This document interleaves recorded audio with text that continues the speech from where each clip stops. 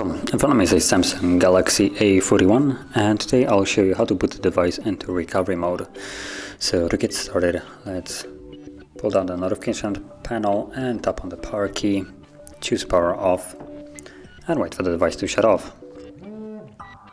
Now once it has, you then want to hold power key and volume up, both of them at the same time, so power, volume up. And you hold them till you see the Samsung logo on the screen, at which point you can let go.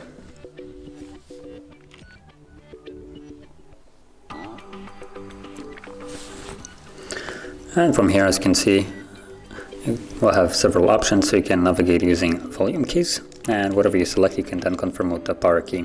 And you can reboot system from here, reboot to bootloader, which is a download mode actually, and then apply updates.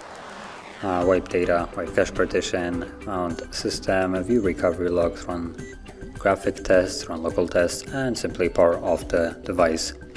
So I'm gonna leave this mode by selecting reboot system now and confirm it with power key, just so I can leave it. And like I said before, whatever you select, you just confirm it with the power key.